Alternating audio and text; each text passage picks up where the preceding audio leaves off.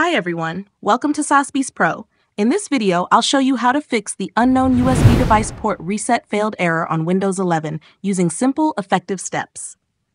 Method 1. Change USB selective suspend setting. Step 1.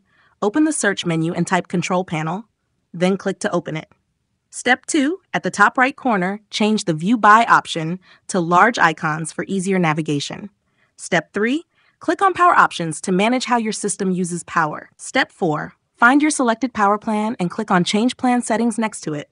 Step 5. Click on Change Advanced Power Settings to open the detailed configuration.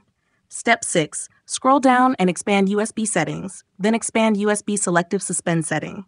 Step 7. Set both options to disabled, then click Apply and OK to save the changes. Method 2. Update USB drivers manually. Step 1. Open the search menu again, type Device Manager, and open it from the results.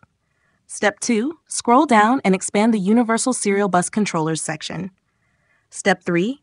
Right-click on each listed USB device one by one and select the Update driver. Step 4. Click on Browse My Computer for drivers when prompted. Step 5. Then choose Let me pick from a list of available drivers on my computer and click Next. Step 6. Repeat these steps for every device listed under Universal Serial Bus Controllers. Final step, restart your computer to apply all the new changes properly.